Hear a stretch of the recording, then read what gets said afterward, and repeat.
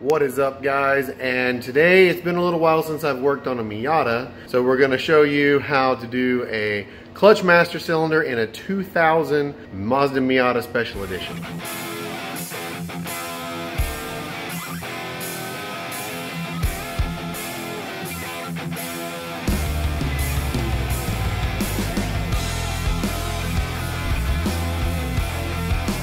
So the clutch master cylinder in this one sits right here, as you can see.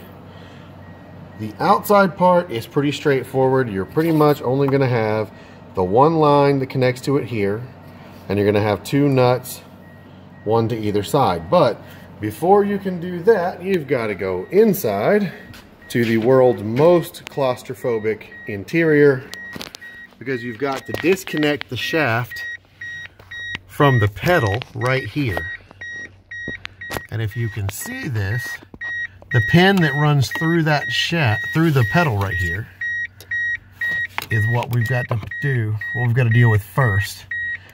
There's a little clip to this side that you've got to hook with something and pull out. Then you slip this pin out of the pedal assembly. So I'm going to do that first. Now that we're out here where we can see a little better, this is what this pin looks like. If it'll focus.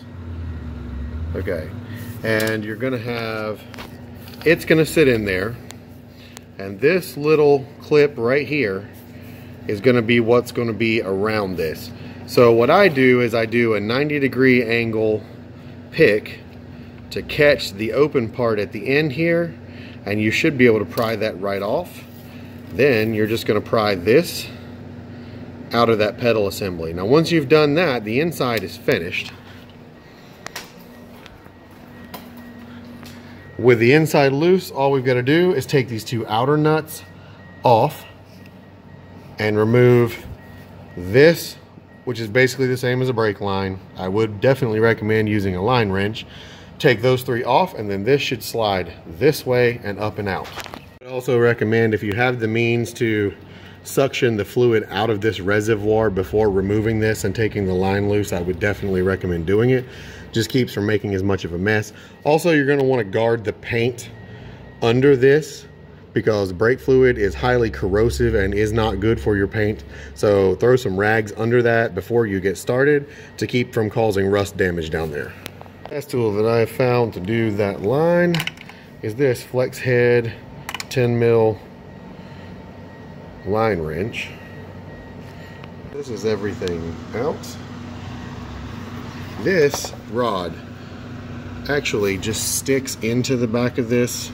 If you want to line all that up in car, you can leave this in place and just pull this.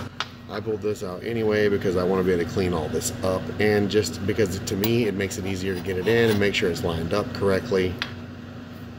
So here is the new one.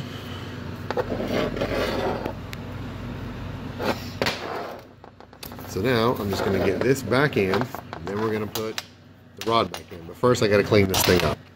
Okay, once you've got the outside put back together, I'm just going to take the rod and find the hole that it came out of up there. Push it back through that. This is really hard to do one-handed, by the way. Once you've got the rod pushed back into place where it came out, you're just going to take the little pin, stick it back through. And if you're down here doing this and you drop the pin, it probably went under the dead pedal. But fortunately, the dead pedal is really easy to remove. It's just these two nuts that hold it down. And then once the pin's back in and the clip is back on the pin and the dead pedal's back in, you are all set. The only thing left to do at this point is to bleed it. I've already put fluid in this one. Bleeding it is pretty much just like bleeding the brakes on your car. There's a bleeder screw down at the slave cylinder, which is over on the other side on the bottom.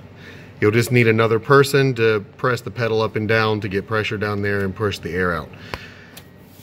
That's pretty much it for this one. So make sure you like this video and subscribe so you can get more of this kind of content on car repairs and car stuff. And for a little added bonus, here's what it looks like when a 6'3" person tries to get into a Miata.